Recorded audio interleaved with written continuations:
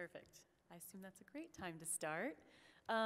Thank you, everyone, for coming to this very large room where we will be presenting on CHEFS, CUISINE, and CONVERGENCE.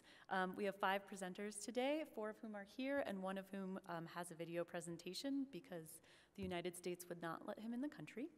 So those presenters will be Sina Skolborg, myself, Lee Bush, Amir Sayadabdi, Amanda Sophie Green, John A. Nihul, and our discussant, Greg de Saint-Maurice. Today we'll start with Sine from the University of Copenhagen. Her paper is titled Hopping and Soy-like, Developing a Feel for Insects in a Nordic Food Lab. Thank you. Perfect, thank you so much. And so, by pressing here? Correct. All right, thank you. Right, so thank you to the organizers for organizing this panel, and for having me on it, of course. My paper has actually been retitled, so it's now been called Insects at the Edges on Food and Animal in Nordic Food Innovation. And I have a bit of a sore throat, so apologies for that. We'll just see how it goes. Right, okay. In 2013, the Food and Agriculture Organization of the United Nations wrote a report on the topic of edible insects. The report was called Edible Insects, Future Prospects for Food and Feed Security. In the report, researchers advocated for an integration of insects into global, but particularly Western diets, both those of animals and humans. Pointing to the strains put on the world's ecosystems as a result of mass production and farming, the report made the general claim that, quote, we need to find new ways of growing food, end quote. Eating insects, the report argues, and in particular the high levels of protein they contain, can play a substantial part in solving both immediate issues of hunger and future issues of sustainable food production. 2 years later, I encountered this argument in the flesh during fieldwork at a workshop in Copenhagen, Denmark. Again, this need to finally start eating insects, this largely overlooked but highly nutritious resource, gathered scientists and politicians alike in heated debate. As the workshop went on, however, the imperative of eating insects because of their nutritional value was overrun by a concern for palatability, or rather a lack thereof, as questions were raised as to whether or not insects could actually become something that the people of Denmark would enjoy eating. What was referred to in the FAO report as the disgust factor became an issue in need of handling, as presenters and participants at the workshop all seemed to agree that edibility does not simply equal what goes in the mouth, however justified from a nutritional point of view. As it were, the organizers had a clever solution to this. As part of the workshop, a Copenhagen-based food lab working with Nordic food innovation had been invited to prepare a tasty insect snack made from grasshoppers. The snack had 2 elements. One was a cupful of warm, fragrant broth with a small green piece of chervil floating around in it. The other was a whole freeze-dried grasshopper sitting in the saucer beneath the cup of broth as a biscuit to a cup of tea. The smell of the broth was meaty enough that I wouldn't necessarily have guessed its main ingredient had I not been informed. In contrast, the freeze-dried and scentless grasshopper was easily recognizable as such. In this paper, I want to explore the tension of familiar strange, or perhaps rather of sameness and difference, as relative to the specific ways in which the insects become recognized as foods to be eaten rather than animals to be avoided. More specifically, I present 2 episodes from my fieldwork in the food lab, during which I worked with the researchers in producing some of the components that go into their grasshopper broth. In engaging these episodes, I hope to show how the insects move and sometimes are even held in suspense between the categories of animal and food. In the lab, these categories are not distinct, but instead form an analytical scale that the researchers work in different ways in order to make the insects edible. In other words, and going back to the rhetoric of the FAO report, growing food, in the case of the food lab, or so at least I will argue, becomes a matter of working the scale between food and animal. Right, so the first episode I've chosen to call The Lab. The food lab is located at the science faculty of the University of Copenhagen. It was conceived by the head chef of the famous restaurant Noma, who founded the lab in 2008 together with a mix of social entrepreneurs and scientists, the point being to facilitate a space for the exploration of Nordic tastes and terroirs. Since their opening, the affiliation to NOMA has brought great attention to the lab in times of high gastronomic popularity, which has opened up lots of doors for the researchers in terms of work collaborations in the business, restaurant business in particular. However, the team of researchers who work here are equally interested in capitalizing on the scientific work they do as well, and not only being a place where strange things are cooked, as is often the coining of their work in the public press. Consequently, the lab occupies a self-made space between science lab and restaurant test kitchen. Physically, the lab consists of two main rooms, a kitchen and an adjacent room with a big meeting table. And as I enter the lab for the first time, a glass bottle with the label antigen captures my eye. As I have a look around, I notice that the two rooms indeed make for a curious kind of environment. The lab is filled with objects from both science and gastronomy. Cured ham and meats hang from the ceiling, some looking more edible than others. Countless bottles and boxes with vegetables, seeds, spices, cuts of meats, ants, larvae, beer, and a vast number of other types of produce in different stages of fermentation and preserving. The walls are decorated with science posters depicting developmental stages in gene expressions over time. Others show metabolic relations between species or different kinds of produce. Holding a space that's intentionally somewhere in between rigorous science and practical cooking takes active effort, one of the researchers tells me. But if they can manage, then the payoff is really good. It's a balance, he says, between following the trail down the rabbit hole in search of historical background and making short instructions for people who just want to cook and utilize the recipes. This predicament of balancing different knowledge forms and their relevance is also noticeable in the structure of the team itself. One is trained in the humanities department, another is a trained chef, a third is a sensory scientist, and so on. Quite fittingly, the countless bottles and jars almost mimic this logic of being informed by two ends of a scale. The cured legs of ham hanging from the ceiling can potentially be put in relation with both their animal of origin and the potential dinner plates and side dishes they are to be eaten from and with. Conversely, the ants in the antigen also seem to be at once forest and festivity, depending on your point of view, although the amalgamation of these particular parts into one product is a bit more exotic, at least in the context of Nordic food. Indeed, separation and amalgamation combine, as the lab, in order to separate themselves out from other labs and other test kitchens, must mix carefully disciplines, techniques, and organic material. Suspending cuts of meat or alcoholic liquids in between food and animal, mixing context of origin with context of application is integral to their analytical register. As such, this self-made space upheld by the lab not only makes possible, but rather necessitates this kind of curiosity and experimentation, and particular kind of attention to the animal in the food and vice versa. Second episode, killing and sorting. The lead researcher picks me up outside the lab late one evening. Me, himself, and an intern are going to make an invention of the lab that they call garum. Garum is a liquid in the style of soy or fish sauce, only this one is made from insects and used for seasoning broths like the one I had at the workshop. We go through the deserted after-hours halls of the science faculty into the warm and dimly lit food lab. On the floor of the kitchen, a giant box is sitting, filled with smaller boxes and cardboard cylinders. An intern is opening up the boxes, which are filled with crickets, grasshoppers, and wax moth larvae. The lab gets the insects fresh from Germany, and it isn't until I approach this giant box of boxes that I realize they indeed are fresh. Up close, when I put my head towards the cardboard, there is a noticeable rumble and hassle going on between the inhabitants. I ask the researcher why they're still alive. Why not just kill them before they're shipped? He tells me that this is both cheaper for the lab, but it also makes it possible for them to control the process, as they know exactly what has happened to the insects and when. The researcher asks me to help open the boxes of larvae.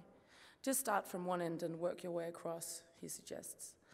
I grab a pair of cutting pliers and get to it, hoping the insects will not come at me full speed once presented with an opportunity to escape. The larvae, it turns out, are not so agile. When we finish opening up all of the boxes, we talk about what insects to kill first. The preferred method of killing is by pouring liquid nitrogen over the insects, blazing them, as the researcher calls it, and killing them immediately. Other than being a humane way of killing these cold-blooded creatures, this method also turns out to be particularly practical when it comes to the grasshoppers and crickets, due to its effectiveness in preventing escapees. Concerned with this, the intern asks whether we should start, quote, with the ones that hop or the ones that don't hop, end quote. We decide to start with the wax moth larvae. They can almost just be poured out of the cylinder straight into the blazing bowl, in which they now sit in a big pile looking like beige globules. Feel how soft they are against your hands when you run your fingers through them, the researcher instructs. It takes some efforts for me to run my fingers through living larvae, but when I finally do, I have to agree with him. They're soft and silky to the touch, and I can tell this has a positive effect on the rest of my working with them, as I'm simply not as apprehensive about the whole thing as I was to begin with. The intern holds the bowl steady while the researcher carefully pours the nitrogen over the larvae until they solidify and separate. The researcher stirs a couple of times around the bowl to make sure nothing and no one is still alive. When all are surely dead, the larvae are distributed onto large trays on a steel table in the middle of the kitchen. Now the sorting begins. This is the most strenuous part, the intern says. She goes to her laptop at the back of the room and puts on some music. As arcade fire blasts away in the back, we gather around the table and start picking out all of the impurities, or fluff, as they are called. Miscellaneous parts of the larvae, or even small pieces of cardboard that have separated during the freeze blast, and which are not wanted in the garum. The researcher sits on the table on top of his legs, and the intern and myself are crouching over the trays on the table, and together we pick through the cold and nubbly piles of dead larvae. When all the impurities have been removed and only the clean larvae remain, they are put into the oven to thaw. When they are soft and squidgy again, they are transported back into a thermoblender and turned into beige pasty mass, which is measured and then added to fermented barley, the combination of which will initiate bacterial activity resulting in umami or meaty flavors, as tasted at the workshop. The lot is then put into containers and sealed off with cling wrap, like it was leftovers from a meal in any ordinary household. The containers will then be left alone for the next 3 months inside flamingo boxes with thermometers set at 38.5 exactly degrees Celsius, during which a clear liquid will have formed, which hopefully will resemble soy or fish sauce in taste. In the practices of killing and sorting, practicality and aesthetics combine. The insects pose a specific set of concerns in terms of agility, speed, number, and size, which have to be handled throughout these practices. Concerns which are specific to these particular kinds of animal. Attending also to the aesthetics of silkiness and to feel, and to the development of umami becomes an important part of understanding the process of transformation that's going on, and that will eventually turn the insects into food that are the result of working the particular sensory qualities of wax moth larvae as opposed to other insects, for example. In the food lab, the line between animal and food isn't a hard line, but rather one that's in a kind of conversation with itself, as the different insects go in and out of boxes, bowls, ovens, and blenders in an equally challenging and well-timed traffic.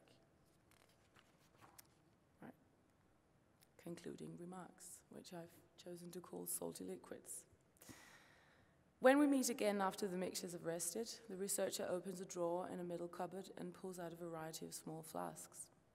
Some have been sealed off with a yellow wax in order to keep air from furthering their bacterial development.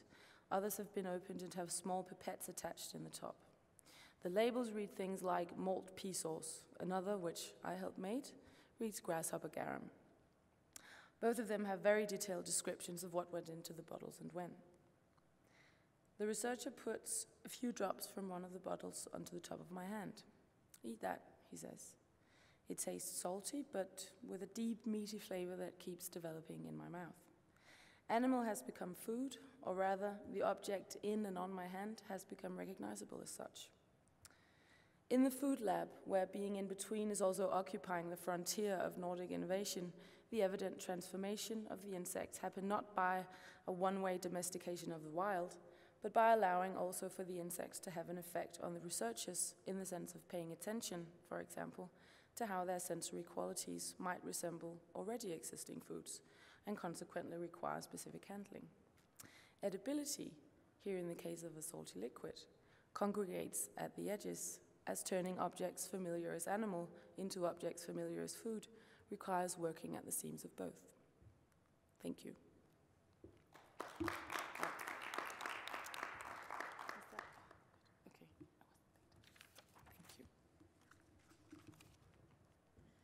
Thank you, Sina. I was going to say that we'd like to save all the questions for the end if possible so that we can have our discussant facilitate and everyone can have their questions together. Next up is me, Lee Bush from Indiana University, and I will be talking about CHEFS, cuisine, and convergence.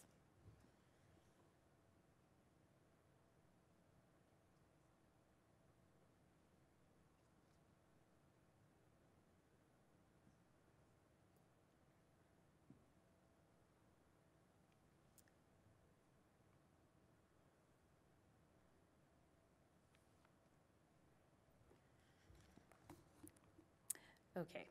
As I said, my name is Lee, and I'm from the Food Studies program at Indiana University. And I wanted to bring treats here, actually, because usually I do that when I'm in a classroom. But I figured bringing brownies to the Mile High City was probably a bad idea. So we'll have to go decide on our own pleasure afterwards. Anyway, let me see if I can get my presentation running from the computer. Are you able to get that up back there? Aha. So that's my desktop for those boots on the farm. I'm not sure why the internet isn't grabbing. I bet you're a nerd, aren't you? If you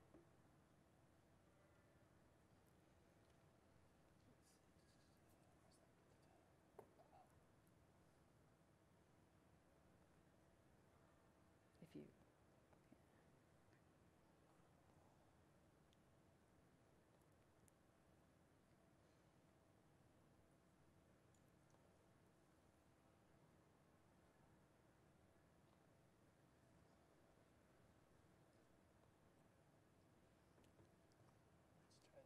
fantastic.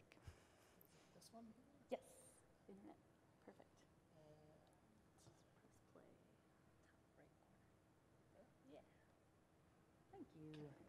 All right, let's see if this works.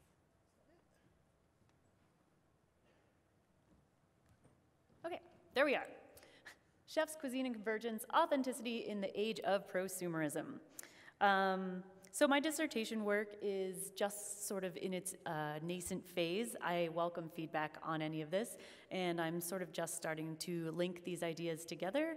They're coming from 3 separate field sites across the city of Chicago, so having 15 minutes to present this is a little bit of a squash for me. Anyway, I am exploring how the democratization of technology and new media has facilitated the fusion of producer and consumer, creating what has been referred to as the prosumer, and further considering how our lived experience is affected in ways that fuse the real with the virtual. I look at this issue from the 3 field sites of production, first from the perspective of creative new media producers, second, from the perspective of food producers, and lastly, from the perspective of app developers. To begin, for the purposes of this presentation, I would like to refer to new media as those media produced, distributed, or consumed via computerized technology.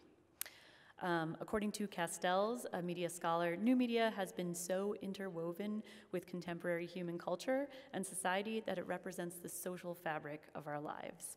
Such technologies are often considered to be extensions of the self, and according to Marshall McLuhan, they are prostheses of the senses, a notion that has given way to some scholars referring to all modern humans as hybrid machine organisms or cyborgs. I, for one, felt superhuman once I got LASIK and look forward to my new knees at age 35, so I'm an appreciative cyborg myself. With the pursuit of meaning at the core of anthropology, understanding how new media operates as we become hybrid individuals is essential to realizing the human experience. New media is at once ephemeral, iterative, and infinite. It is both fluid and fragmented, and perhaps most importantly, it is instant and interactive. These oppositions complicate our own ability to make sense of the world, distinguishing what is meaningful from what is noise. Meanwhile, as new media and its associated devices have made their way from cultural capital to human essential, cooking and its prodigy child, cuisine, have made their way from human essential to cultural capital. United, our choices in terms of food and food media establish a vast network of communicative and consumerist power. In 2013, the Food Network reached 99 million homes, amounting to 75% of households, that's up to 83% now actually, in the US, and ranking just third after the Weather Channel and CNN.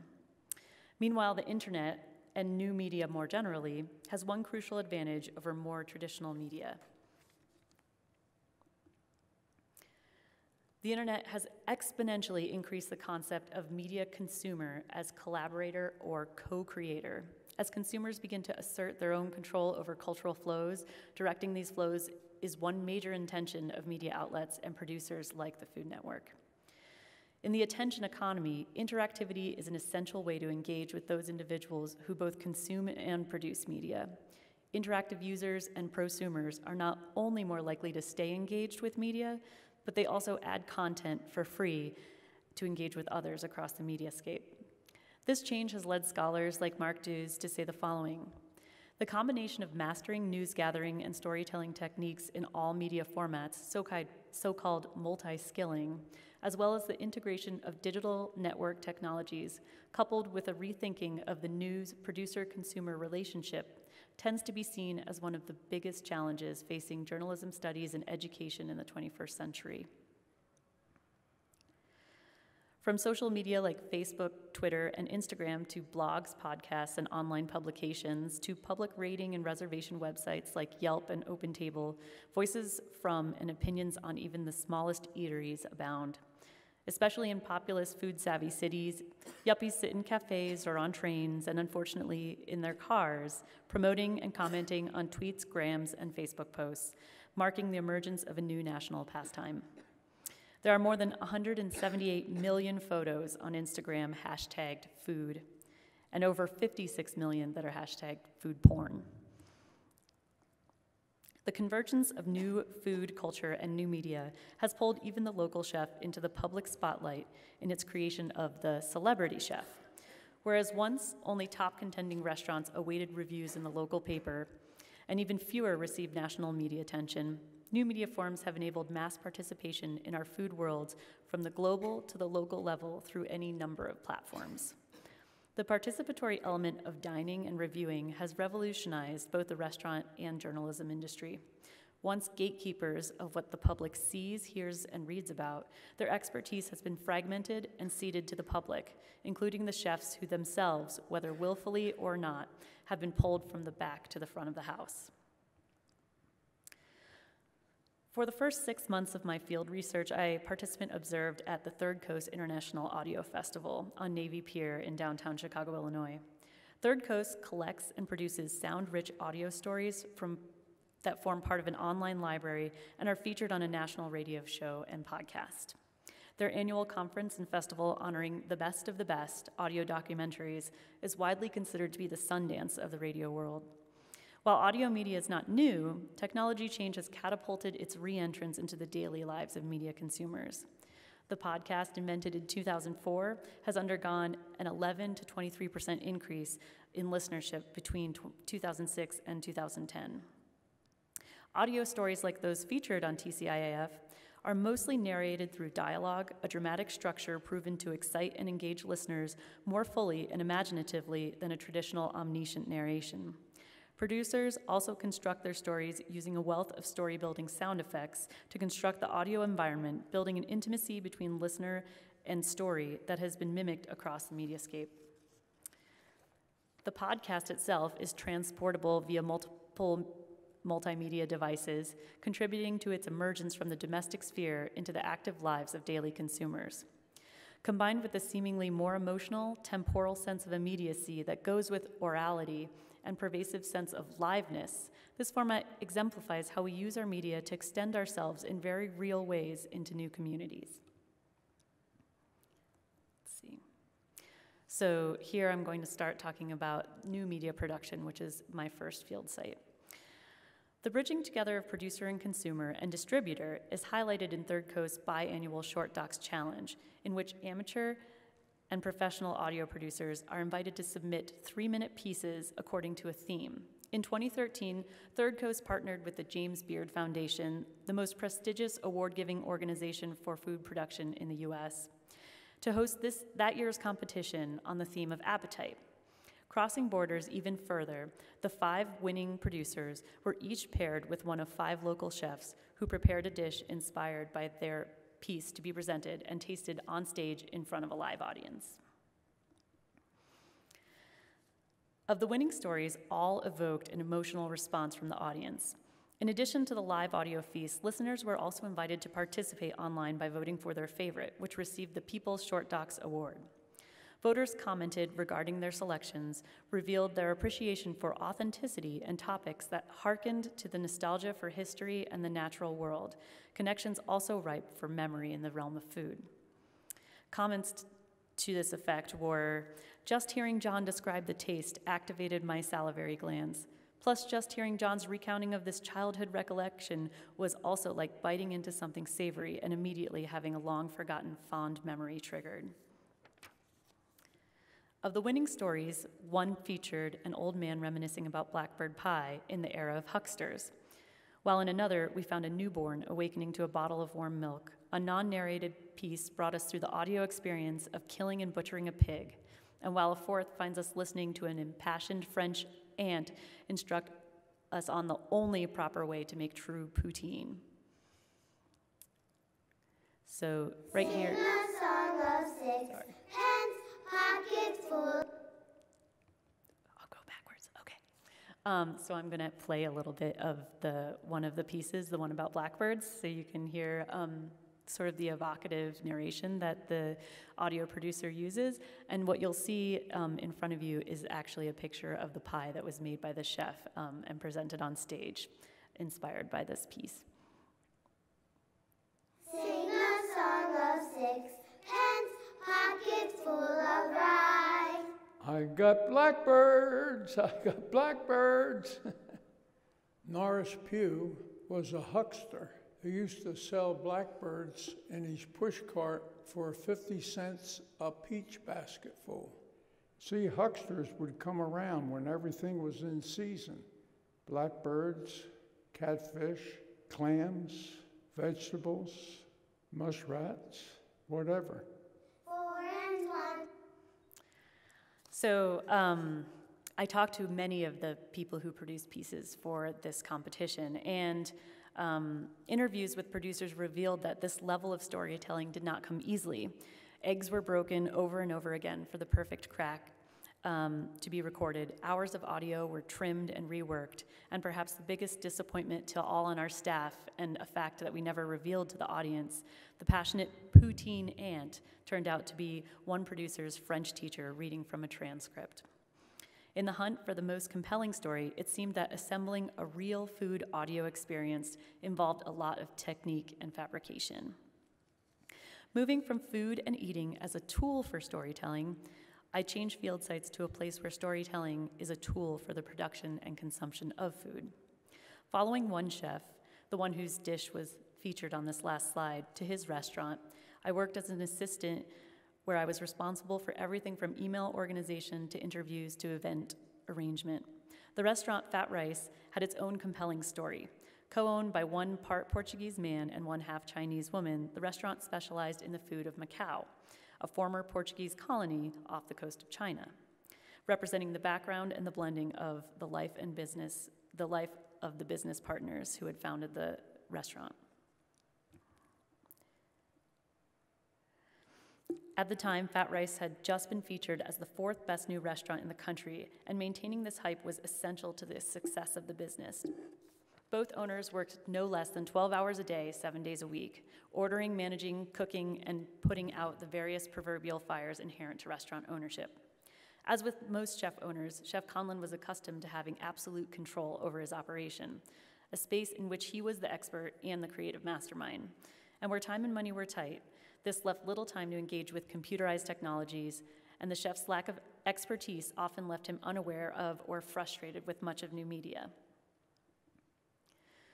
Over the course of several months, I found that instead of crafting the restaurant's story, Chef Conlon, like many of his contemporaries, fell into new media's commands of him rather than the other way around. This included appearances on morning television, at cooking competitions, and other events sponsored and promoted by outside agencies. We were fed prepackaged tweets and posts, which were to be copied and pasted according to suggested timelines via the restaurant's generic account. This is to say that the personal element waned in the media, especially any information coming directly from the chef himself. According to my field work, this happens for several reasons, including the chef's perception of social media as a necessary evil that the most respected chefs just don't give a fuck about, the lack of mastery with the interfaces required to express their creativity through media, and the time required to become proficient in and keep up with new media's immediate and evolving nature. Now moving on to my third field site, which was the app and platform production. This felt lacuna in the chef world for the personal and authentic stories behind chefing, popularized by Anthony Bourdain, among others, was recognized by PR consultant Ellen Malloy, who had worked under one of the most popular restaurant groups in Chicago before starting her own company, which after years of refining was awarded almost $1 million seed funding to begin development on their app, which was designed to open the world of chefs' stories. Initially, Morsel consisted of Ellen, the company's founder, an appointed CEO, and 3 software developers. While software experience was essential to app development, access to restaurant kitchens, small, busy, and exclusive spaces, was equally essential for the company's success in content acquisition. My experience in restaurant kitchens, working for some hot-headed chefs, combined with Ellen's access to the entire chef community, led me to a position at this startup as content curator. Over about 8 months, I traveled throughout the city, visiting kitchens, bars, and special events, documenting the stories behind dishes and beverages created by cooks, chefs, bartenders, butchers, and the like. In this last field site, I experienced the everyday networks of production and the factors influencing multi-directional transformations of food, story, and media. Board meetings consisted of lengthy discussions about the app as technological tool built by producers who had never set foot in a kitchen. My job required that I extract inspiration and personal anecdotes as quickly and efficiently as possible from people whose lives I had already documented as consisting of zero downtime. While I buffed up stories for multiple daily publications, the majority of chefs usually had one of 3 things to say about their most recent production. This amounted to about such, that they had created a dish to 1, use up an ingredient, 2, because the ingredient was cheap, or 3, just because. This is to say that for a creator whose daily job it is to put out anywhere from 5 to 100 of a particular dish and change menus daily, weekly, or seasonally, the stories lying behind their dishes are rarely as thought through as those assembled for a 3-minute documentary on appetite. Instead, skills of articulation are put directly into the sense of taste, not text. In conclusion, fieldwork across the networks of food and media production revealed several spaces of friction created by technologies linking together separate spheres of production, which I found also illuminated larger issues inherent to life as a prosumer in a new media world. First, that our desire for authenticity is often in stark juxtaposition with reality. In many cases, we prefer a distilled and mediated story that conjures rather than reflects authenticity. That is, we seek an authenticity that fits into our contemporary consumption models, fragmented, immediate, and entertaining. Second, that food producers, while given the tools to mediate themselves and requiring those tools for their own success, do not trust, respect, or have time to become proficient with these technologies, which they perceive as inauthentic as a whole. And third, that the more proficiently executed and seemingly authentic our stories become, the farther removed from reality they sometimes are. In sum, keeping a keen eye, ear, and tongue on these background processes that are made to attract and interact with us, and considering at what cost such entertainment comes is essential to understanding what and why we as prosumers are creating and consuming. By paying attention to the possibility that the hegemony of aesthetic taste may subvert our experience of the physiological one, we are better equipped to match our expectations with our goals. Whether it is on our plate or in our newsfeed, such investigation is essential to co-creating the mediated world in which we want to live. Thank you.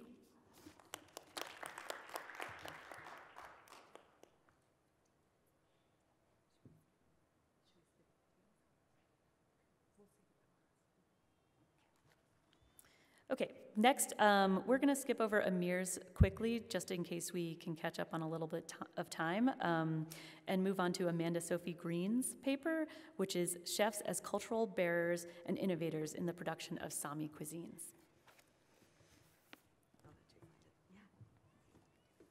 I'll go ahead and get started. My name is Amanda Green. I'm part of the Applied Anthropology program at Oregon State University. I want to begin with a moment recorded in my field notes. In June of 2014, I sat at a table with 10 other food activists and chefs in Jokkmokk, Sweden, a small town just above the Arctic Circle. We were there at the invitation of Eldrimner, Sweden's national artisanal food production center, with the goal of discussing and tasting traditional foods and recipes from this area of northern Sweden, and, as Eldrimner's director put it, quote, to record this knowledge and figure out ways to build businesses and make money from it.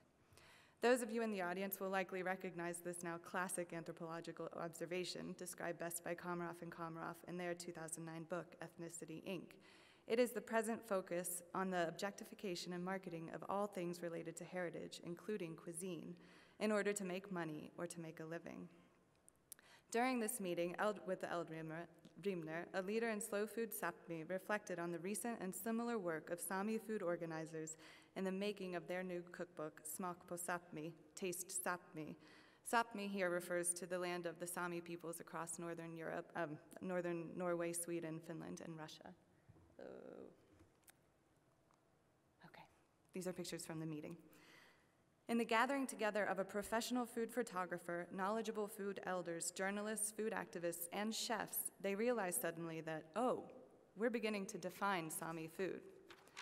Across the globe, people are working to document and in most cases commodify heritage cuisines. Possibilities to engage in these projects in Sweden are numerous, from designing Sami cookbooks, competing to be the best Sami chef, pictured here, to documenting Sami food traditions.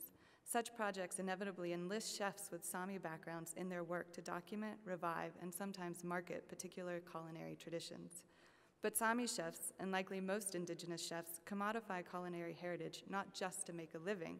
This work, for most of them, is also to maintain and honor family and traditional knowledges and to maintain Sami places on the land. The goal of this paper is to document the roles of contemporary chefs who identify as Sami or are identified as Sami in crafting Sami cuisines. I seek to add ethnographic material to this growing discussion on the roles of chefs in contemporary culinary worlds. Today I focus on three facets I believe makes the work of Sami chefs and their roles in crafting cuisines unique. The first is that chefs who identify as Sami must represent and work as more than chefs. The second is that chefs participate with discomfort in the narrowing and objectification of Sami cuisines. And the third is that the chefs often refuse to define Sami cuisines in simple ways. This paper is part of my larger dissertation project that describes the ways new food movements are intersecting with Sami political activism, describing the emerging discourses, practices, and livelihoods that are made possible in the coming together of these two trajectories. I've been conducting ethnographic fieldwork on Sami food activism since 2008, and the bulk of my dissertation research took place from 2013 to 2014 in Jokkmokk, when the Swedish government nominated it as Sweden's 2014 culinary capital. I define the term chef loosely to include all those who work with or have worked in restaurants and kitchens. For this paper, I use interviews with 9 chefs who identify as Sami, and I pull from media coverage of 4 other chefs from the years 2009 to the present. I also ate at their restaurants, participated and observed in kitchens where I could, attended food workshops they held, and was part of several meetings to discuss the documentation and development of Sami foods. Sami identity and Sami rights to land and culture stem largely from the powerful image of Sami individuals as reindeer herders. Much Sami political activism works towards the preservation and enablement of this lifestyle, the charismatic image of the herder and their reindeer as pictured here. The work of food activism is similar. Sami food organizers are primarily focused on increasing the sale and value of reindeer meat so that reindeer herding can continue to be a viable industry for Sami peoples in Sweden. Chefs are equally bound up in this project, where they must work as more than chefs. They are bound up as food activists because once they identify as Sami chefs, they are working to continue a culinary tradition, as well as working to maintain access to Sami lands and cultural resources. It is hoped that by selling Sami cuisines based on reindeer meat, they enable more people to remain in the north working as herders, and by building international interest in Sami cuisines, they popularize a small niche Sami industry for Sami individuals to make a living as chefs, sous chefs, servers, and food tourism organizers. At an organizational meeting for the National Food Conference held in Jokkmokk in 2014, one Sami food innovator made this hope clear when she stated, "If they see how special it is up here, maybe the young people will stay." The importance of chefs to the maintenance of reindeer herding can also be more concrete. Most chefs have family that are reindeer herders or butchers, and they might buy the meat from them. They or their partners may be butchers and herders themselves, as in the case of Andre, who can sell more of the meat from his wife's reindeer because he is also a chef and can tell people the ways to prepare it. Though chefs prepare and serve Sami cuisines, there is an ambiguity and refusal to fully define Sami foods. Scholar Christina Orén describes a hyper-reflexivity on the part of Sami food entrepreneurs, an awareness of what has been written about the Sami by others, like myself, and how that knowledge can be objectifying and useful for marketing Sami foods. I would further add that there is an element of refusal to participate in the objectification of their own culture, a facet which I experienced as a researcher. For example, I often ask chefs and food innovators how they define Sami foods. Many responded by refusing to call what they produce Sami or by posing the question back to me, as in these exchanges. I tell Thomas that I'm interested in studying Sami food traditions and the people that are working to promote Sami foods. I'm actually interested in talking with people like him who run businesses selling meat. He says, well, what I do is not Sami food. We do Swedish food. We're making reindeer meat for a Swedish market. We are experimenting with different products and ways to use the meat, and we make only some traditional food. In another exchange with a chef, I ask her, and what about the expectation that you're serving Sami food? What does that mean to you? She responds, Sami food? Well, what does it mean to you? I responded, I don't know. It can mean so many different things. That's why I asked you. She continued, Sami food is so amazingly big. I mean, we have sovas a la carte for people who want more traditional foods. ...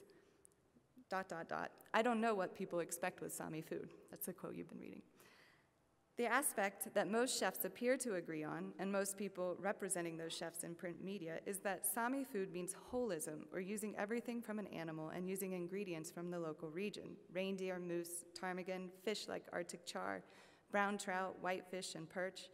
Elaine Asp, probably the most well-known chef preparing Sami foods, told a reporter who happened across her drying reindeer hides following the slaughter, "It's common sense that you use the whole animal." Laila Speak, a chef and cultural representative for many years, tells a reporter that taking advantage of everything was the way of cooking, using, for example, the skin, head, heart, liver, and blood of a fish. That is how one chef can prepare smoked cloudberries for his dessert, while the chef at the Sami Elementary School can prepare tacos and pizza using ground reindeer and moose meat. It's why another cultural representative can smile and tell a reporter that pizza is an old Sami food, using the Sami flatbread with reindeer fat, reindeer tongue, and sausage. These examples demonstrate there is a flexibility in what can count as Sami foods, but chefs also work with an awareness of the implications of defining the boundaries of this food. The concept of Sami food is not new, but it has never received as much attention as in the present. In 2009, Sami traditional food specialist and chef Greta Huva was selected by Sweden's Rural Ministry as the Sami food ambassador. During a Sami food conference, she stated, quote, "Sami food got a face when I became the food ambassador. Journalists want to talk to me. Sometimes I feel too much, because there are more out there than just me. 10 years ago, Sami food didn't exist in society. It's been in our kitchens." Sami chefs are figuring out what exactly their role is in producing these foods. As one chef reported, he and chefs like Greta Huva are not trying to be gurus, rather they're trying to get Sami food out to the public. Huva and other Sami chefs are uncomfortable with their participation in the objectification of themselves and their foodways. However, they are also bound by the sense that they must document the food traditions because they either risk losing them or they risk someone else making money from their knowledge. Such processes have already occurred, for example, with the traditional Sami reindeer suovas, pictured here, a smoked and salted reindeer meat made popular in Sweden by the work of Slow Food Sweden and Slow Food Sapmi. It is now produced by large slaughterhouses, which are accused of co-opting Sami knowledge because they have no Sami cultural roots. To document and transfer this culinary knowledge, Huva and other food activists and chefs have worked actively to start a Sami culinary program in Jokkmokk. Huva believes that Sami knowledge is transferred from grandparent to grandchild, but this mechanism is broken today because children live far from their grandparents. Younger Sami need new ways to learn the knowledge she gained as a child from her grandparents. Approximately half the chefs I interviewed received their culinary training in Sweden's high school system, while the other half learned from their parents or grandparents and learned to cook in restaurants on the job. Unsurprisingly, the younger chefs are those who learned in high school, while the older chefs learned on the job and from grandparents. The mechanism to transfer what are considered traditional ways of preparation breaks down for the most part from the generation of 40 years old and younger.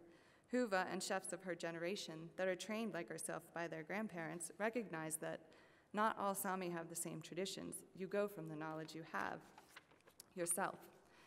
Huva also reasons they need a Sami culinary training because we don't get knowledge the same way today, and you need other knowledge to run a restaurant. The shift from localized and embodied knowledge to school-based and codified knowledge will of course change Sami culinary practices today and in the future. Thus, chefs feel that they must work with traditional foods, and they do. Pictured here is Greta Huva, but they do this work with the knowledge that taking these steps may change the essence of what they're working with. Huva warned in 2014 that, quote, Sami has an exotic sound, and the risk is that traditional recipes will be modernized into something unrecognizable without a knowledge base. The Sami are being exploited again. 2 women have taken over the Sami culinary training program from Huva, and they often face the question whether students should be producing and consuming traditionally prepared or more modern Sami delicacies. For example, in making the well-known Sami bread called gakku, the new instructors chose to use a sourdough base, organic wheat, rye flours, and real vegetable oil rather than white flour and margarine. The instructor knew she was being non-traditional, but she wanted to be healthy and stay with the trends. She also wanted to make something that her grandchild was permitted to eat by her mother. In the efforts of food innovators to build competence in Sami cuisine, or as one person stated, more Sami people working with Sami food, there is a push-pull relationship between learning traditional ways of food preparation, updating those ways to meet today's interests, and learning skills for the restaurant trade. As one person put it, are chefs to learn traditional techniques or food sanitation? What's more important? Chefs and their instructors sit at this uncomfortable juncture deciding what Sami foods to teach students and prepare for the public. Though chefs may agree that Sami cuisines are good as they are, they of course must still respond to customer interests, their expectations of foodies. In the North, there's the assumption that tourists want one type of food. As one chef stated, after you've done it for so many years, you know what people expect to eat when they come up here. It's cloudberries, reindeer, and Arctic char. If you do these 3, you've got everything. While this may have been true a few years ago, I heard criticism of the food served in Jokkmokk's restaurants many times. The meal of reindeer, cloudberries, and Arctic char is formulaic to them. These visiting foodies want the exotic.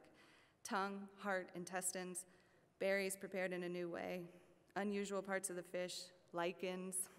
Some chefs have responded to this interest, while others stick with the above-mentioned formula.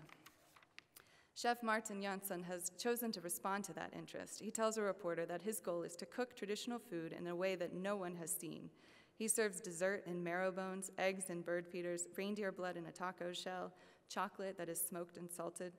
He states that while top round and fillets are for tourists, he wants to make a reindeer stew for a king or president. Quote, at home, everything is in the same pot. But if I made that for my guests, they would turn around and leave. But I can cook it up in 7 courses and make it into an experience. In conclusion, I've been thinking about the limitations that identity places on these chefs.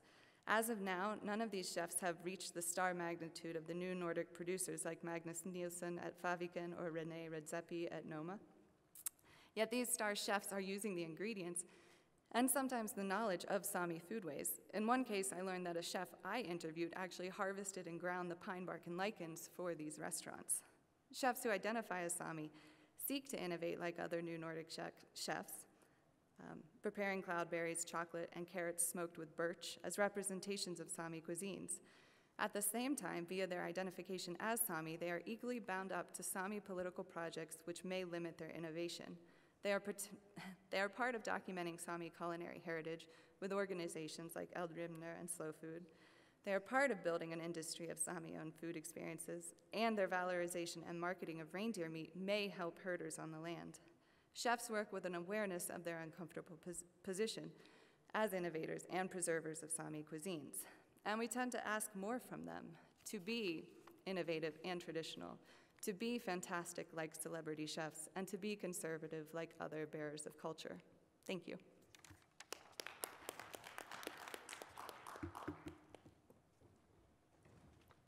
Thank you, Amanda. We're going to move on to our last presenter, who is John Nihul, and he is from the University of Connecticut. His paper is titled Dan Barber and the Lost Flavor of Wheat.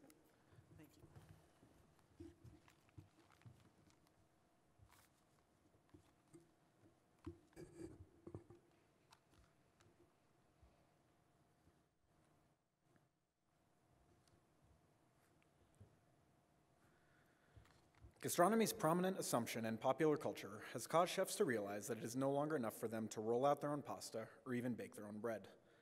In the pursuit of perfection, they have recently taken their obsessive quest for flavor one step further by turning to freshly milled whole wheat flour. While this may seem unworthy of being, quote, on some exciting culinary frontier, end quote, consider that globally, an estimated 4.5 billion people eat some form of the staple crop every day.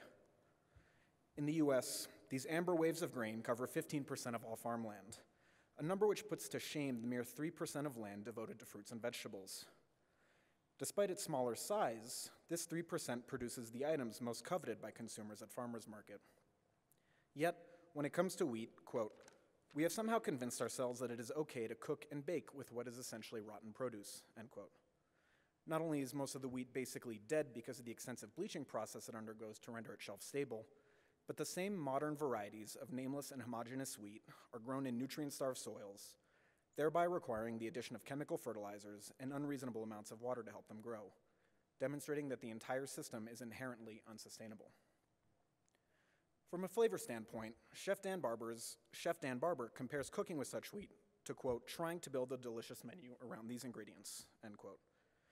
It seems that as society has steadily grown more distant from its food supply, it has become apathetic to food's taste and traditions, and is now simply viewing food as fuel, something Barber believes to be, quote, a dangerous concept, but that's where we are right now, food as fuel.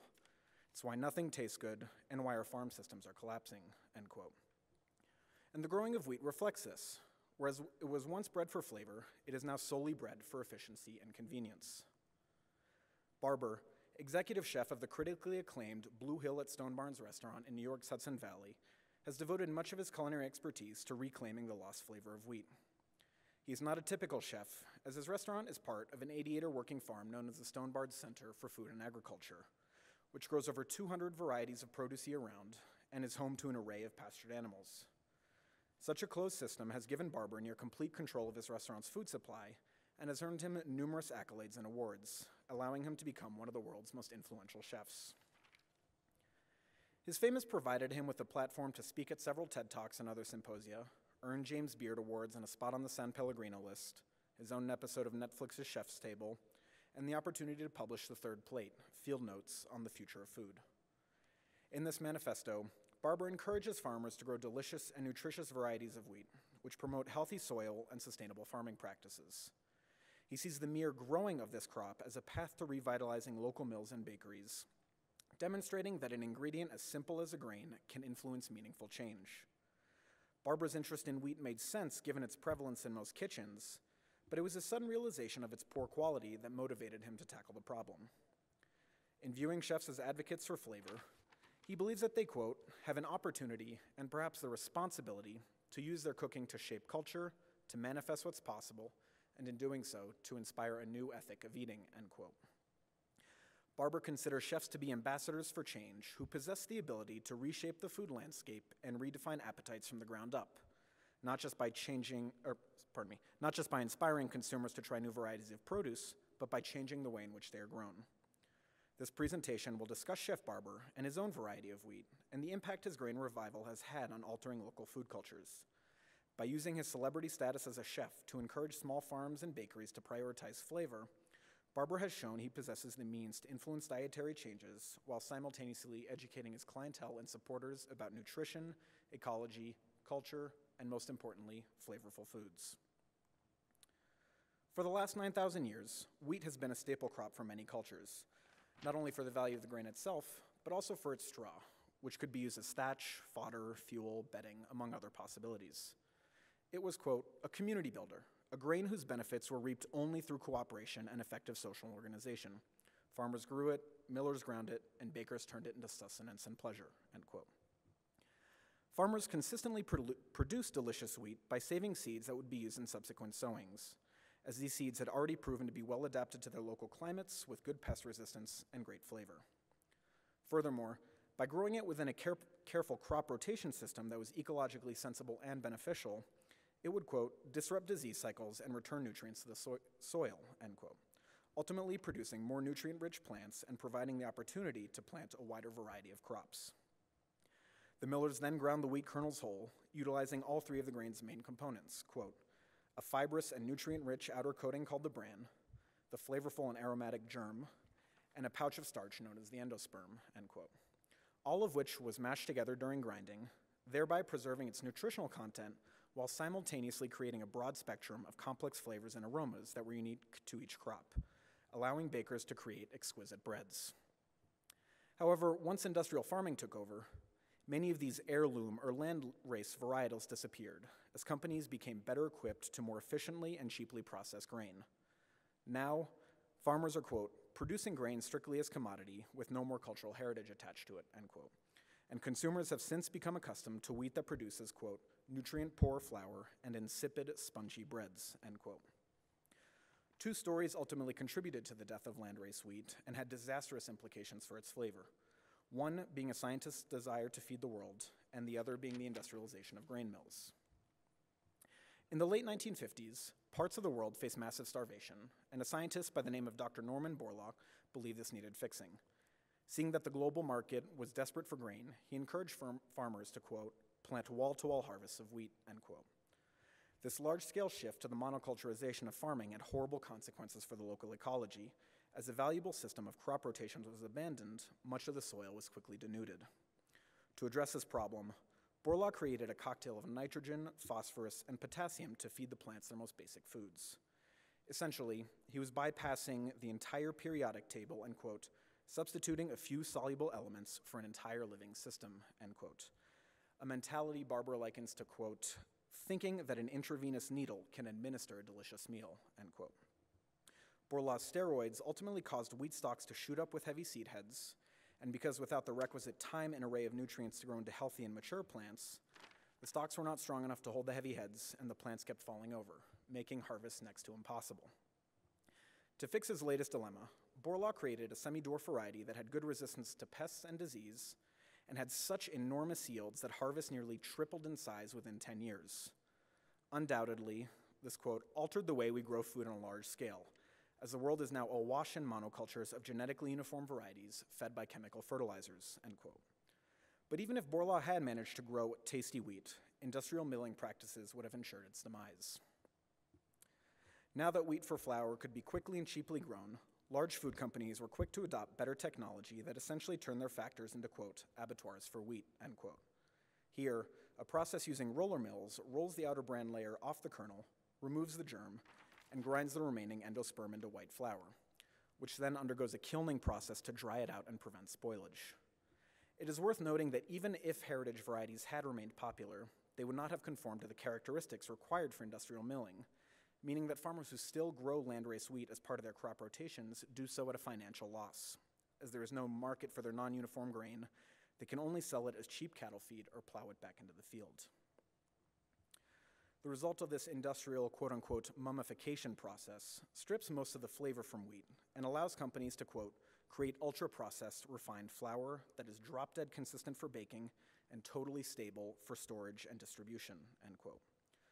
While the uniformity of such flour is admittedly useful for commercial bakeries and restaurants, it means that only 6% of all flour produced in the US is truly whole wheat, a sad figure given how much of it is used every day. As a means of recuperating much of the social, cultural, nutritive, and flavorful aspects of what used to be associated with wheat, Barber set out on a crusade to resurrect and restore its terroir and introduce his diners to, quote, the idea of wheat having taste and flavor, end quote, a foreign concept to many. Barber's mission was simple. He only wanted to track down old and delicious varietals, which proved more difficult than he had anticipated, as Borla's variety had successfully conquered much of the globe. It was not until a trip to a small town in Spain that he discovered a variety of wheat known as Aragon III, which was of such high quality that the town refused to grow anything else, because over the years it had developed good resistance to pests, provided good yields, and had an outstanding flavor. Barber brought some kernels back to his farm for planting, where he realized that, quote, heirloom foods may be what we think of as the gold standard, grown before the era of industrial agriculture, but they're frozen in time and thus frequently unsuited to current soil and climate conditions, end quote. So much effort had gone into finding this landrace wheat that Barber forgot to consider that his Spanish varietal might be unfit for the Hudson Valley's climate. In order to address this issue, Barber contacted Dr. Steve Jones, seen here on the bottom left, head of the now famous bread lab at Washington State University, a research center renowned for its devotion of taking old world techniques and marrying them with modern technology to breed new artisanal varieties of landrace wheat. Barber challenged Jones to, quote, breed a delicious wheat that was nutritious, that had good yield for the farmer, and that had good pest resistance, end quote. Jones immediately accepted and decided to breed Aragon III with, quote, another variety to accentuate its characteristics, and then make it better by marrying it to another local variety to ensure that those genetics carry on into the future, end quote. Ultimately creating what is now called Barber wheat, a varietal perfectly adapted to the ecology and climate surrounding Blue Hill that still preserve the original characteristics of Aragon III. Barber mainly uses the flour from his wheat, milled in-house, to bake into bread such as this one, which proves to be a pure way of allowing the wheat's complex flavors and aromas to express themselves. And after having had the opportunity to taste some of it, I can tell you that it makes a mockery of the stuff that permeates our supermarket shelves. Barber's bread was utterly delicious and proves that wheat has as much potential for flavor as a tomato. Apart from the bread, Barber wheat is also used in many pastries and other baked goods that are sold at Blue Hill's newly created grain bar, a separate venue that Barber hopes will serve as an example for how the artisanal wheat industry can revitalize local communities. He believes that the key to this system is to start from the ground up, literally with the soil where the driver for flavor lies. So he, quote, encouraged farmers to improve their soil by creating a market for grains that added fertility. Since without a buyer, farmers can't justify planting them into rotations, and without planting them into the rotations, sooner or later, soil fertility declines, end quote. Not only does this promote sustainable farming practices, but with a new market for their product, farmers can actually turn a profit. To do all this, Barber had to restructure the local supply and distribution network, starting with the farmers, who first had to be persuaded to grow the crop. Quote, but in order to persuade them, Barber had to convince the bakers that they needed better wheat, end quote, which required getting millers to purchase the heirloom grain and turn it into a product that is then sold to chefs and bakers, who are then entrusted to create something delicious with it. This last part is essential, for as Barber rightly points out, quote, none of this will matter if it isn't tethered to cuisine, end quote. Since the food chain is such that end users will dictate what they want to purchase from the flour manufacturers, who in turn will tell their mills, and who in turn will tell their farmers.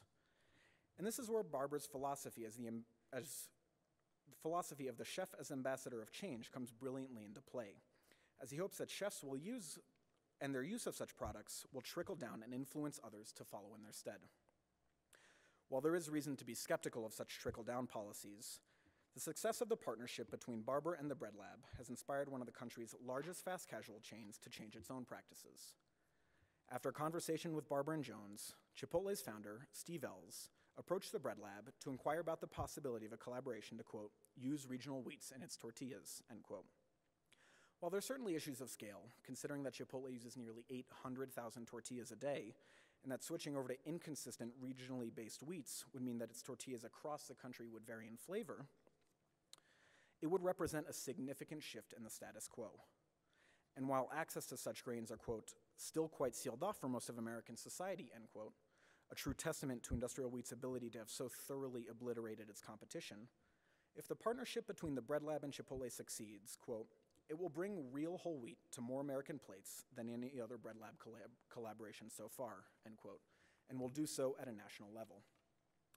Admittedly, Barber's distant utopic system faces numerous obstacles, but this first of its kind partnership shows promise. Since the late 1950s, industrial agriculture has been selectively breeding large monoculture harvests of wheat for uniformity, high yields, and overall resistance to drought and disease, essentially breeding for efficiency and convenience rather than taste. As Barber aims to reverse this by prioritizing flavor, the chef is effectively making use of his celebrity status to help reclaim the lost flavor of wheat.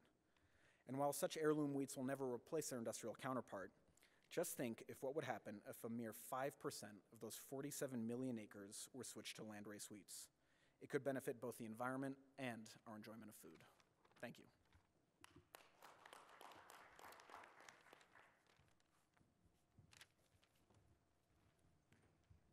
Thank you, John. It looks like we have enough time left to listen to Amir's excellent video. This is coming from Iran, I believe.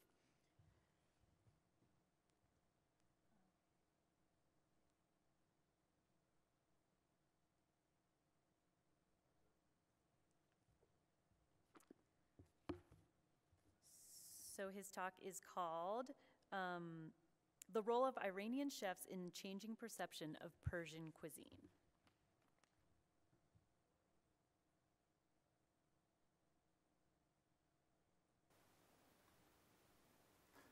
Hello everybody, I am Amir and Sam is behind the camera, and we are here today. We are not there, we are here. We really wanted to be there, but it seems that getting a visa from the US would take 8 to 12 months for those who were born in Iran, according to the US Embassy. We were not fortunate enough to be there with you, or probably not fortunate enough to be born somewhere else, so that getting a visa wouldn't take a year. Anyway, thanks for having us, and thanks to Greg, who allowed us to record our presentation and send it to you. On the positive side, since we are recording this, we will be presenting precisely for 15 minutes, so the chair of the session could just lay back and not to worry about the timing or pointing us when the time is up, because we can see you obviously. But again, we will promise that we will be done by 15 minutes. Our paper, just like the other papers in this panel, is about the chefs and their roles in changing the cuisines. But our paper particularly focuses on Iranian chefs and their role in changing the perception, or at least trying to change the perception of Persian cuisine. We thought one of the best ways to explore this is to look into the cookbooks written by these chefs. And when we say chefs, we don't mean those in Iran, because that's another story, and they are writing for a different kind of audience in Iran, and also there is no need to introduce the Persian cuisine or to change the perception of Persian cuisine in Iran, because everybody already knows about that, and they grew up with it, so there's no point. Rather, we are talking about the chefs based abroad, and these people are the people who have left the country, probably for good, after the Islamic Revolution in 1979, and migrated to Europe and to the US, or they are the second generation Iranians who are in fact the children of those who left the country in 1979. But before going into depth, I would like to give a brief introduction on three main categories of Iranian cookbooks, because we think that clarifying these different types of cookbooks could give a better general idea of what and how Iranian cookbooks are. The first group of Iranian cookbooks are early Persian cookbooks, which are the cooking manuscripts written as far as 500 years ago. These types of cookbooks usually aim the professional chefs, usually the ones from the royal court, and therefore their recipes are for the elite and aristocrats who were mostly living in large households. Unlike many other types of cookbooks, housewives are not at all the target readers of these cookbooks, because housewives had their very own gender-specific methods of transmitting recipes among themselves, both horizontally within generation as well as from one generation to the next. So recipes in these cookbooks are not representative of what normal people in that time would eat. The second group of cookbooks are modern Persian cookbooks. The first of this kind was written around 1920, which inspired all the cookbooks after that. These books are usually dedicated to Iranian women and housewives, unlike the previous group, to teach them the modern methods of housekeeping or the principles of hygiene, or as well as the cooking Iranian and Western dishes, especially French dishes. The recipes in this group of cookbooks can be divided in two main sections. The first one is Iranian food, and the second one is Western foods. But the interesting thing is that the attention to the Western food and the pages dedicated to the Western cuisine and Western party hosting in many cases exceeded the chapters and pages on Iranian food. But even more interesting is that at the time that these cookbooks were mostly published, it was very, very unusual for women and for housewives to do their daily cooking according to cookbooks, instead of following traditional instruction received from their mothers or, for example, their grandmothers. Even more unusual was making a non-Iranian dish at home.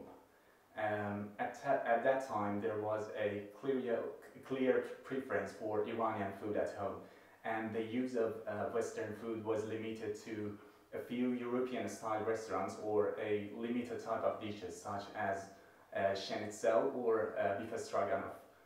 So these recipes, such as, for example, pork jelly or any other savory jelly, were almost never tried by those who bought these cookbooks. And when you look at those recipes now, you will realize that most of them are entirely based on fantasy, and they have nothing to do with how the real dish should be. This fictional conception in cookbook writing of that time could be because of a strong interest in Western cuisine. In fact, it's not about preparing the dishes, but rather talking about it without having any practical effect at all. But the third group of Iranian cookbooks are what Bert Fragner, the famous Iranologist, calls ethnographic cookbooks. Ethnographic cookbooks are the cookbooks that we have focused on in our study, and these cookbooks are kind of opposite to the second group that we just introduced. The second group intended to brag about the Western cuisine within the Iranian border, while the third group is intending to introduce and explain the characters and highlights of the Iranian cuisine to Westerners, and that means, of course, they are written in Western languages and mostly in English. As far as we know and as far as we could find, there are 20 cookbooks of this kind published, and we were able to reach all of them and to examine them closely using a mixed method of content analysis. Most of these cookbooks have, as I told you earlier, an ethnographic character. That means the intention of their authors is to present a homogeneous culture through the perspective of the cookbook genre. Most of these books are written by authors who have left the country probably for good after the 1979 Islamic Revolution in Iran, and it seems that these authors are trying to maintain some strong ties with their ancestral culture. For example, Najmiye Batmangelic is the author of 6 of these cookbooks, and all her cookbooks present an idealized and historical picture of Iranian culture and create the image of an unbroken continuity of Iranian civilization. The recipes in most of these cookbooks have almost nothing to do with culinary reality, I mean nothing. I remember that Sam and I once gave a try to a few of these recipes to see how authentic they taste. We did exactly as the recipe said, and we followed the instructions as accurately as possible. Then we thought that we could invite over a group of Iranians in Norway, which we did, and these people, they were from different backgrounds and different cities in Iran. Some of them were living in Norway for more than 30 years, and some others were just newcomers. But the interesting point was that not even one of them agreed on those dishes being authentic Iranian, or at least what they grew up with in their households, or what their mothers or grandmothers cooked. So what I'm saying is that these cookbooks seem to try to create a national culture, a national cuisine, and tell us about people's collective imaginations or symbolic values, dreams and expectations, rather than about just culinary conditions. We know that the fact that a recipe shows up in a cookbook does not necessarily mean that people eat that dish. Conversely, it is not true that people do not eat a dish which has not appeared in a cookbook. I mean, recipes in these cookbooks have a nationalistic tone. They are either the ones which others think Iranians should eat, or what they want others think that Iranians would eat. These cookbooks, we think, promote a kind of romanticized pre-Islamic national construction by evoking an authenticity and superiority of Persian cooking from ancient times. Most of these books claim much of the Middle Eastern Asian repertoire to be of Persian origin. So in this way, food has become one of the main aspects of presenting the Persian culture, and some dishes began to be recognized as originally Persian dishes, which have traveled through the borders and has inspired Greeks or Turkish and even Mediterranean cuisine. In some other cases, however, these national dishes are not even Iranian by core, and they're previously found or consumed in other countries and cultures. They were only borrowed from others. So basically and loosely, what these cookbooks say is that Iranian or Persian cuisine was the key cuisine of that area and the route to which other cuisines belong to. And if you find a non-Iranian item in these books, it was enriched with Iranian foodways, if you will. To wrap it up, national identity in the cookbooks that we examine can be observed within the pages of Persian cookbooks. Emphasis on Persia and Persian seem not to be a simple state of a place or a simple state of a nationality. Rather, they seem to emphasize on Persianness, if you will.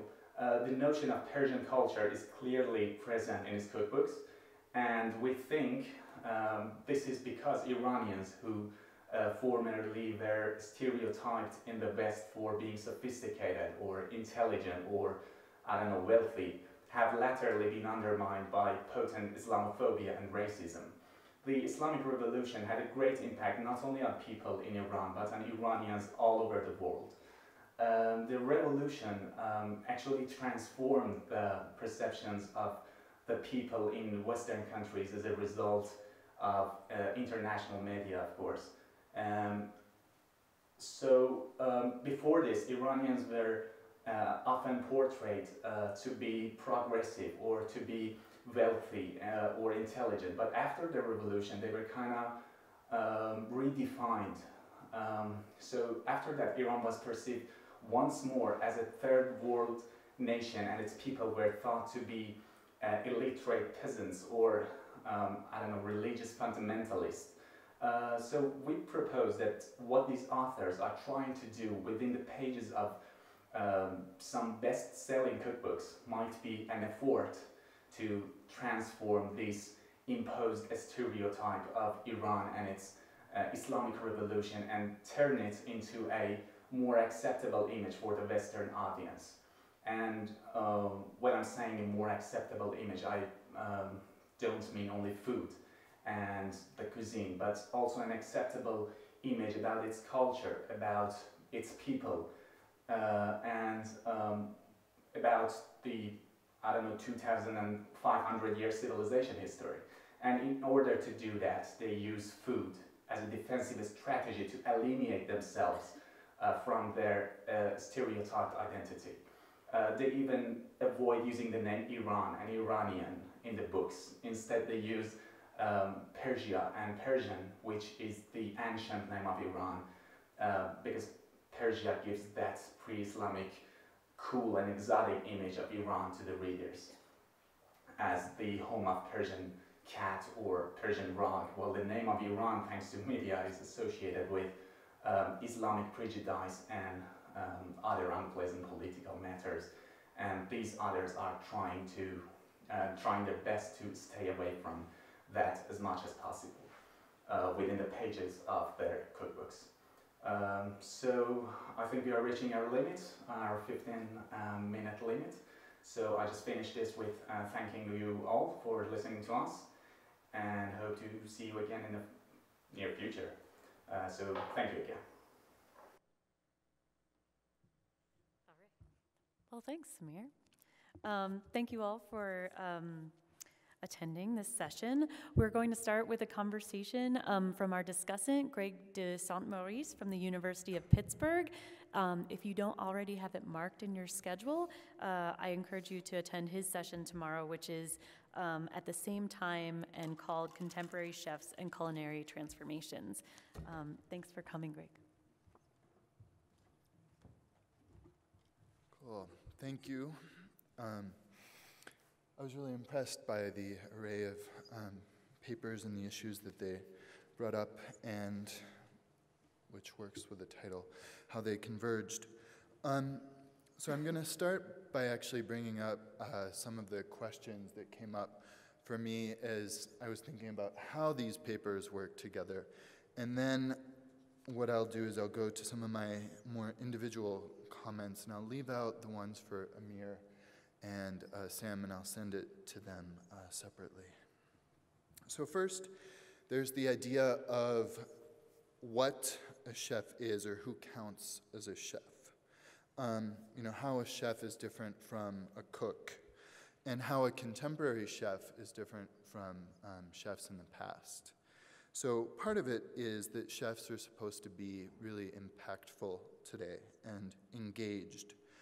And I've been wondering why there's this expectation for chefs today to be involved in so many different aspects of human life, and you know, how that comes out of food's role in social life, whether it be environmental, related to labor, economic issues, or ethical issues. Related to this, there's the issue of how we judge success for chefs. In Sina's words, I guess, what's the potential payoff when a chef consciously engages with these other dimensions? Or what counts as meaningful change, more in Dan Barber's words? Meanwhile, what does it mean when a chef refuses to engage, and what are the consequences? So, related to all this as well, in a number of these papers, we've seen how chefs are telling stories and how stories are being told about them that they may or may not have a degree of control over. But chefs also exist within communities where they are trying to represent some communities, but also there are other people who are left out of the stories. And I think it's critical to pay attention to that element as well. In addition, as Amir and Sam paid attention to in the last paper, all of these stories have audiences, which is really another piece. So I guess I'll start next by going to the individual elements. I'll start with Lee's. So I think the media aspect, obviously, is one that has to be addressed because it's so, I guess we exist in a media-saturated society, and for these chefs, it's really, they're inextricable from that. I would like to hear more about the negative side of this media omnipresence, or the evil side of the necessary evil. Also, why do American consumers desire these stories, and how is authenticity constructed, or how are these claims to authenticity evaluated? So for CUISINE, I was really fascinated by how the senses and cultural notions played into this idea of transformation and the passage between categories, and also how chefs and scientists can really play with this. I would be curious to hear about how those in the Nordic food movement see themselves not just defining what Nordic means, but also what food does, what Nordic food should look, feel, smell, sound, taste, move like, not to mention issues of labor and sustainability.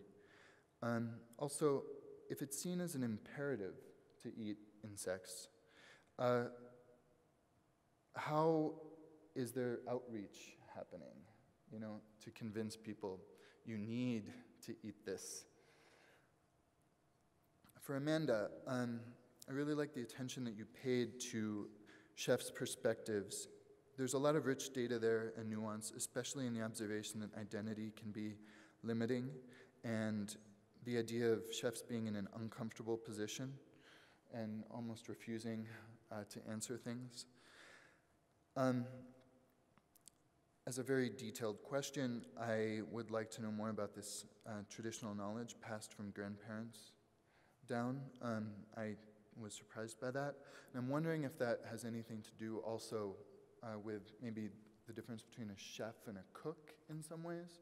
And this is just total supposition, but if maybe sometimes people refuse to answer questions as a chef to take on that authority, maybe because of the way that they acquired their knowledge. Additionally, a central piece in your paper also had to do with this idea of tradition versus innovation, which isn't always black or white, right? And I think you start out with it more in the gray area, and then you kind of get to it where it's more black or white. And I'd like to find out more about the rules for that and the tension between it, maybe what fuels the tension. So for John, yours is a great example of what America today really expects from chefs in so many different dimensions, that they be activists, moral entrepreneurs, economic generators, tastemakers, celebrities. And the attention to historical change is really good. Why, I wonder, do we turn to chefs today for such things? And then I'd like to hear more about the wheat. What does it taste and feel like? What are the difficulties encountered in producing and processing these kinds of heirloom varieties of wheat, especially when you think about issues of scale and replication? And here I'll come back to that idea of what counts as meaningful change. I think it's good to be critical, too, of these things. You know, at what point can we say that something has been meaningful? What exactly are we looking for? And so those are my questions. We can either open it up, or you can all sort of answer what you want to. Does anybody have any questions out there that they want to get in right away?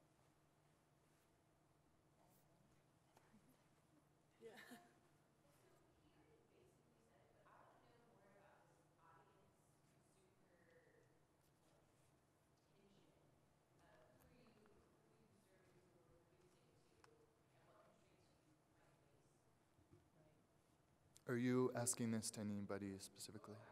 Okay. Well, for my part, I would say that one of the tensions is because we don't know. In the past, it used to be maybe to the gastronome, the person who was given the authority to make judgments about taste and then disseminate those accordingly. And now it's perhaps the person with the fastest fingers as opposed to the person who has invested their life in accruing matters of taste.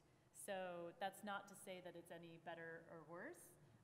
It is to say that it is definitely more democratized and that our ideas of taste have to adapt to that. And one very good example is, of course, Instagram.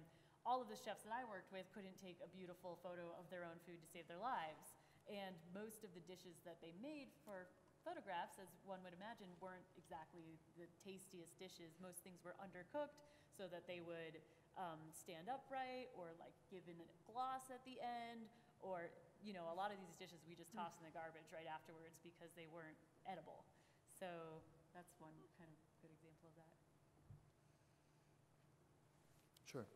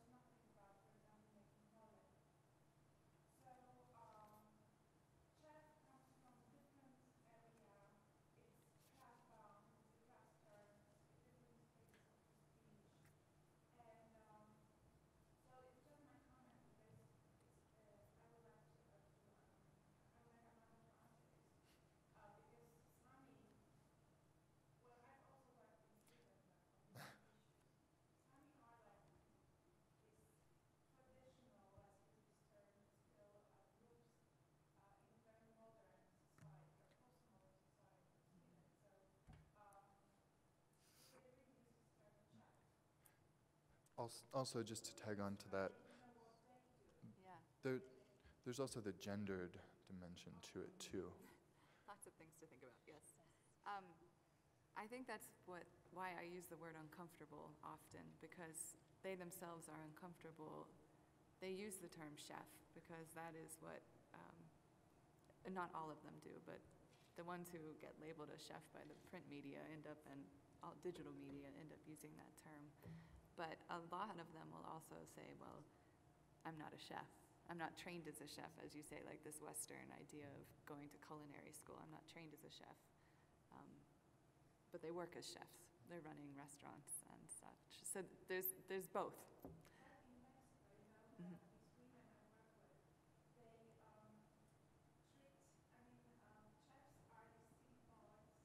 Mm.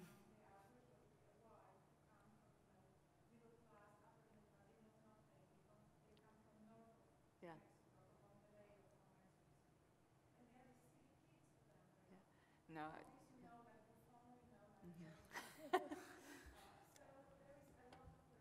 Mm-hmm. Yeah, because they wouldn't want to be labeled that. Whereas one example is they have had an annual best Sami chef competition. So a chef is actually quite a wonderful thing to be as well. It's something you compete to be the best in, so it is a little different. At the same time, they would agree that it's a colonial imposition, a Western imposition. Yeah, it's interesting. That seems like a different way of appropriating it as well, or working with it. You know? Yeah, I see it a lot as like a customizing new ideas and making them their own. Cool. Any other questions? Yes.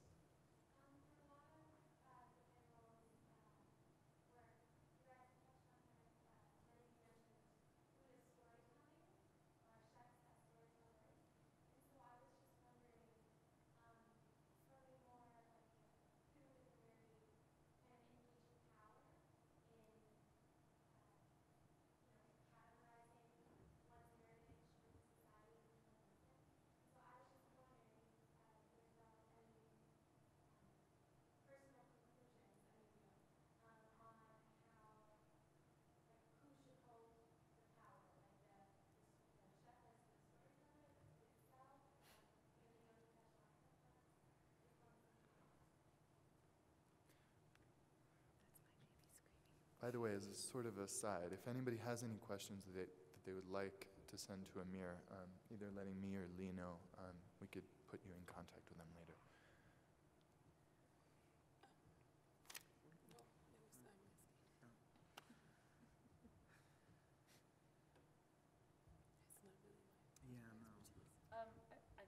Go for it. Yeah. So, of course, in my case, I was looking at that very fact, right? The fact that these stories are fabricated in a lot of ways, as all history is. So I guess the question is what you want the narrative to represent. Do you want the narrative to represent a feeling? Or do you want the narrative to represent the reality of the creation? So in the case of Fat Rice, that restaurant that is offering the food of Macau, it is extensively researched. They go to Macau, once every year and look into the history of these culinary developments. And we're talking about a food that's gone from Portugal to Africa to South Africa to Indonesia, and picked up little bits and pieces all along the way. So you have authenticity being already culled from 1,000 different places, and then you have to take both these ingredients and these techniques and bring them all the way across the globe. And at the same time, it's probably one of the few places that has attempted to replicate some of those experiences in a way that is through cuisine, and therefore not represented all in one bowl like one of you guys talked about, in the Sami cuisine. Yeah. So again, if it's evoking heritage in some ways, this bowl of fat rice that is incredibly beautiful, and it has the shrimp and the clams and everything on top of it, is so visually representative of the heritage that they're trying to portray. And at the same time, it's not necessarily even in its visual appeal authentic to what you would say it is at home. So I guess, again, that's why I'm asking for us to think about what we really want out of it and know what we're getting as a result of what we're asking for. Right. The other thing, right, is that whenever you're telling stories like this, there's the political element to it. And even if you're saying that the food speaks for itself, there's so much that, you could say the food could say. Somebody's always being left out of that. Anybody else? Any other questions? Anything from you? Oh, I'm sorry. Yeah, go for it.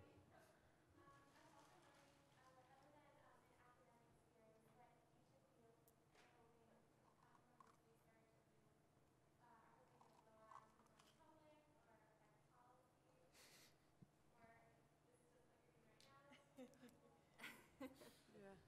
golden question. my dissertation. Yeah, I'll second that.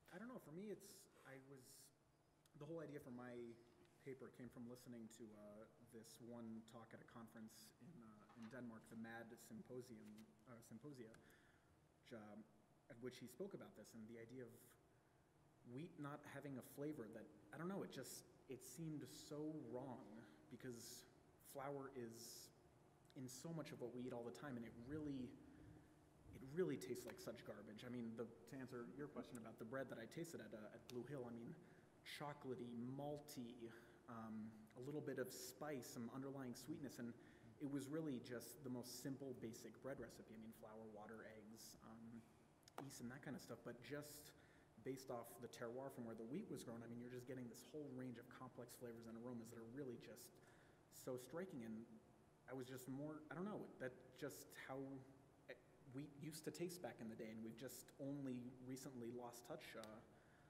with that it just, I don't know, I guess I would like to raise more awareness about this in a way, just because it really, I don't know, it's just such a basic staple in every kitchen pantry, but it really is just not very good once you've tried the good stuff, that it's really worth switching over if you ever get the opportunity.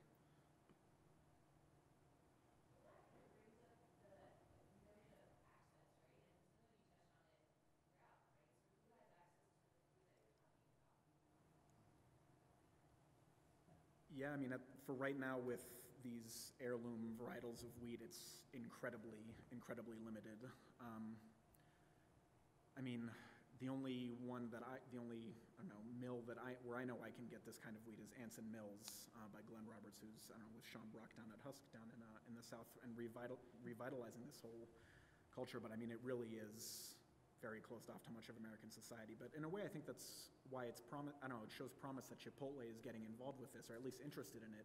Because if this does work, I mean, it's Chipotle, it's huge, it's across the country, and I mean, that could really, I don't know, start reintroducing the American population to this idea of wheat having flavor, and tortillas not just being some bland white thing to wrap your rice and beans and all that kind of stuff in. And I think this touches back on that question Greg raised of what do we expect of chefs? Are they also to be facilitating access, like promoting social sustainability in food systems, or are they there for our entertainment? And sort of related to the question that was just asked is, I didn't bring this up, and I don't think really any of us did, but there are structural limitations to what chefs can do. So even though we have these expectations, for chefs, paying attention to structural factors, is also important, something we shouldn't overlook.